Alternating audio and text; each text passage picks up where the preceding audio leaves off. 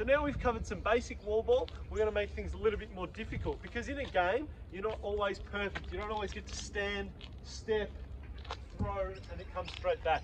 So we need to practice for those scenarios. So we might start by throwing over our shoulder, and then we might throw in some sidearm and experiment with how the ball comes out of our stick, maybe some underarm. All right, and we do that both hands. There's other ways where we can throw as well. We can practice our around the back for those.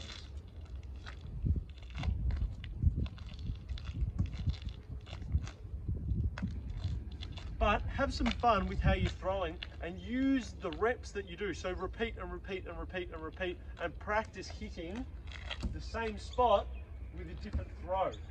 And just experiment and have fun, because that's why we play lacrosse.